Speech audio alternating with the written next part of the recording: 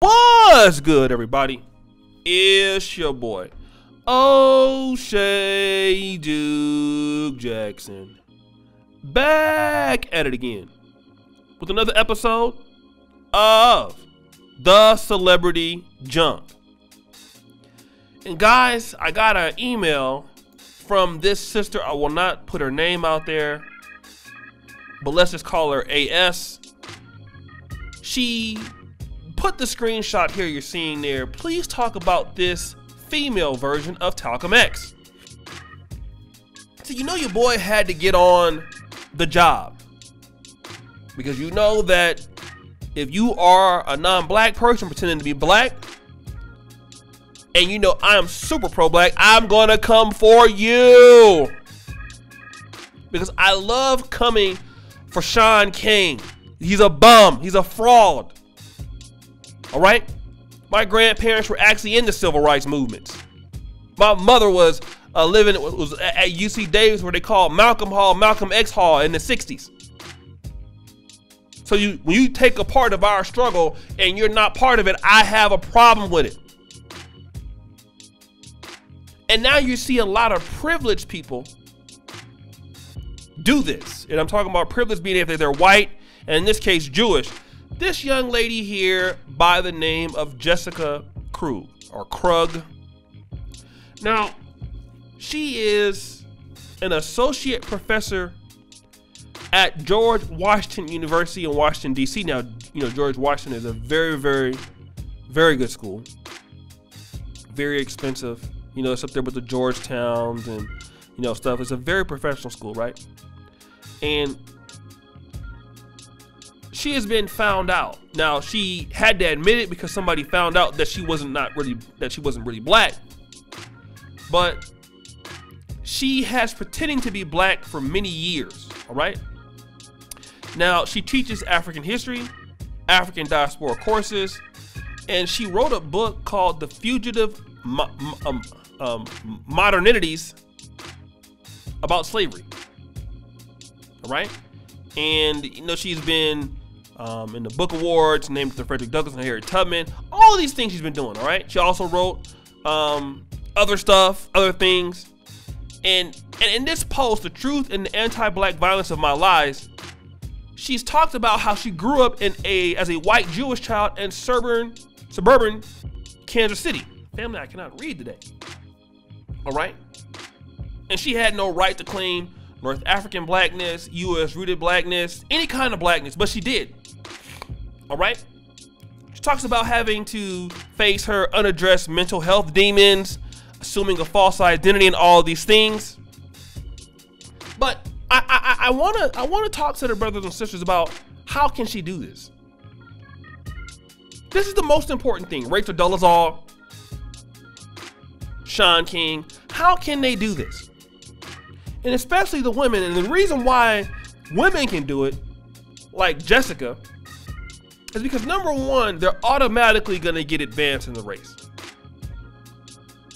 If you're a white woman and you can pass for a black woman, I hate to say this, but in the white race, you're an unattractive woman.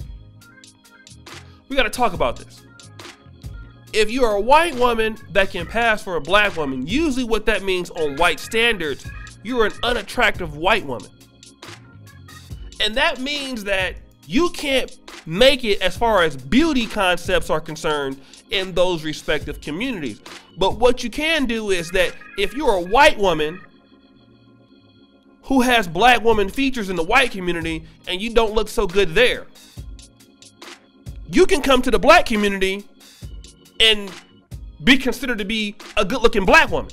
Now, shout out to Obsidian Media Network, because he pointed this out with Rachel Dolezal.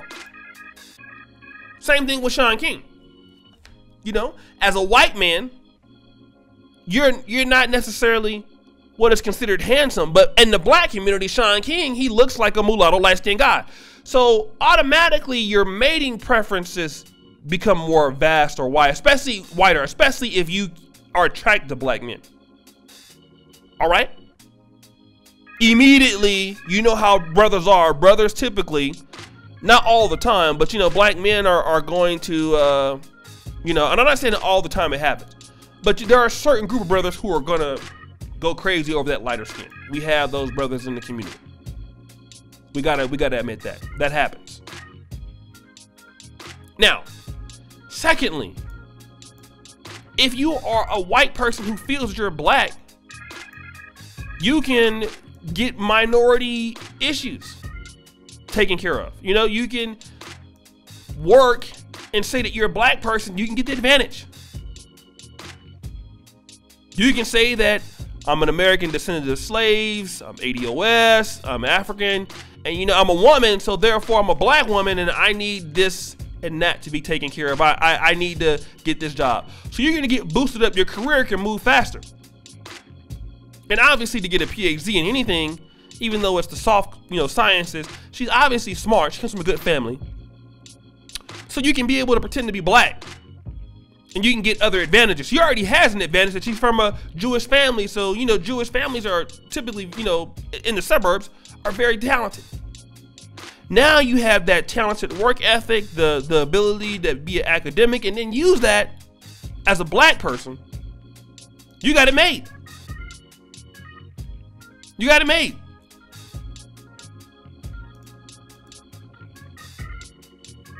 And thirdly, your opinion becomes something that matters because you are now a black scholar. You are now a black mulatto person. You're light skinned or you're mixed. The black community will support you. You get a lot of pull. So you're getting the best of the men. You're getting the best of the money. You're getting the best of the academic responses. You're getting more recognition. Why would you want to go back to being white? But the thing about it is black people are so, in a lot of cases, family, we want people to be in our community so bad. We would do anything to accept them. And non-black people know that. They know that black people want to include other people in their group so much, nobody's gonna go back and look at it. Nobody's gonna actually investigate it. Nobody's gonna investigate the fact that these people are not really black. And they can come over and they can live a double lifestyle and benefit off of your real struggle, get money, get positions. There was one guy, I was an Indian, I believe I remember hearing him, and he said that he pretended to be black to get into Morehouse Medical School. Well, now it's too late. He already got the medical degree now. You see? Too late now, right? And see, what I want to talk about is this. Black men and women, we need to have pride in ourselves. Pride in our people. Because you know that with the racial ambiguity that's out there, we have light skin, we have people that cannot be us. We need to really start, family. And I mean this. Having more respect for each other, so we don't have to be the kind of people that, you know, have to jump at somebody wanting to be black. We have to be able to recognize who our people are. And trust me, when we look at her, we know that she's not our people, but we want her to be our people because many of us want to be that. We want to be associated with white people. It makes us look good. And we want to stay away from our own people. We got to stop that. Black is beautiful. It's the best thing. And we got to start having pride in our blackness, so that other groups cannot come in and have phony pride in our blackness. And then the thing about it is this, then she don't even want to apologize for it. Same thing with Sean King. He told you flat out, I'm not apologizing to you. For what?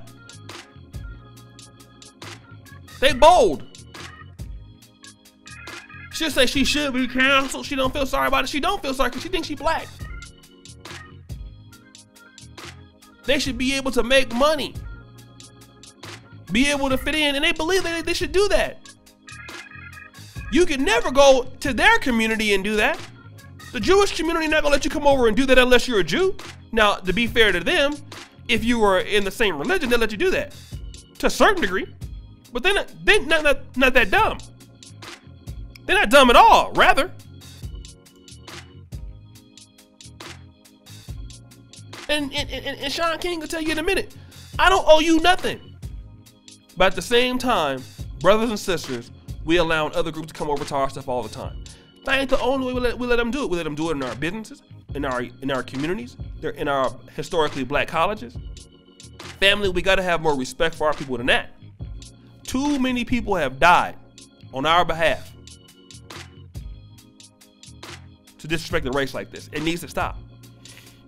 So guys, that's all I gotta say about this. It's your boy, O'Shea Duke Jackson, back at it again with another episode of The Celebrity Junk. Subscribe, hit the bell. I really appreciate all of you and all that you brothers do. Thank you so much for supporting the channel. Check out the first comment pinned to the top. Check out the Black Men Are Perfect t-shirts. Thank you for that. Check out the